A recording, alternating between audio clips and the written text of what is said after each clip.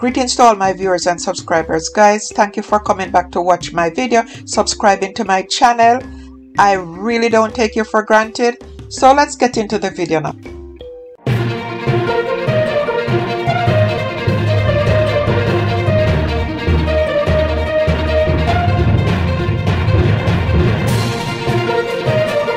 Three-year-old boy and father perish in St. Catherine house fire. A 3-year-old boy and his father died from injuries they sustained in a fire at their home in Wallen Park, Westmoreland, St. Catherine on Tuesday night. The toddler, identified as Cleon Williams, died last night while his father, 40-year-old Sherman, succumbed to his injuries on Wednesday. Reports from the Waterford police are that about 11:40 p.m. residents saw fire coming from a section of the house and alerted the police and the fire department.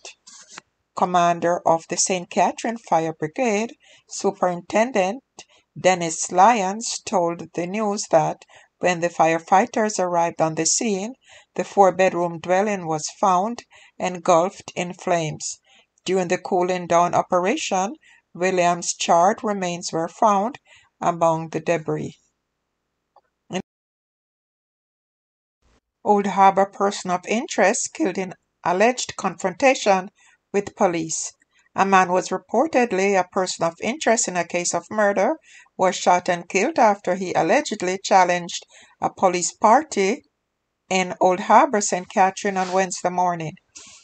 He has been identified as Daniel Farkinson, otherwise called Fry Eye, 26-year-old, of Scuba Gardens, Old Harbour. It is reported that about 6 a.m. a police team from the St. Catherine South Division went to Scuba Gardens on a targeted raid.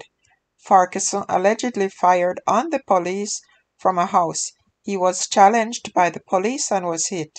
The police say he was found clutching a Glock pistol, which was loaded with several rounds.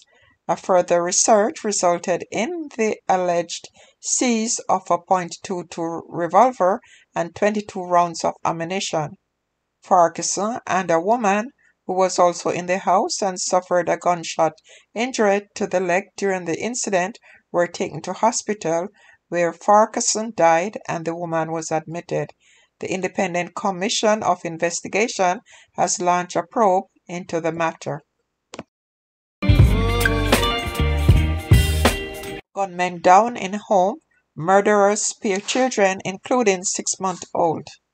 Before mercilessly pumping bullets into the bodies of 4 adults inside a house in Crawlbog Walk, St. Catherine early yesterday morning, the gunmen reportedly ensured that a 6-month-old baby was carefully wrapped in a blanket and equipped with diapers and formula before placing him onto a stroller with 4 other children.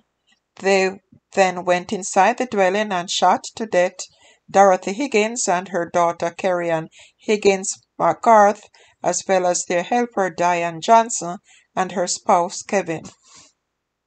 Standing among a group of onlookers, a tearful Karinisha Morrison, the Member of Parliament for St. Catherine North East, in which the community is located, described the scene as a horror movie.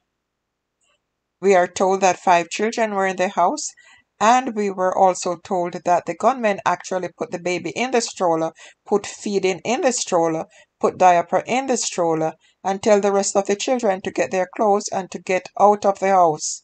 This is the stuff that horror movies are made of, Morrison said.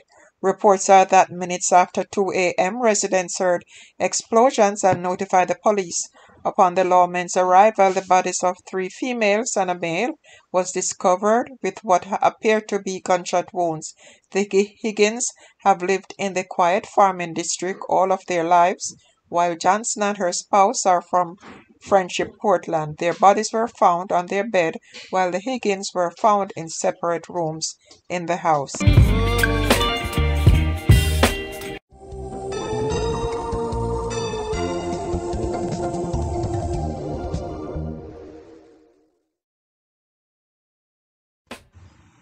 Guys, thank you for watching. Don't forget to subscribe, like, share, and comment down below.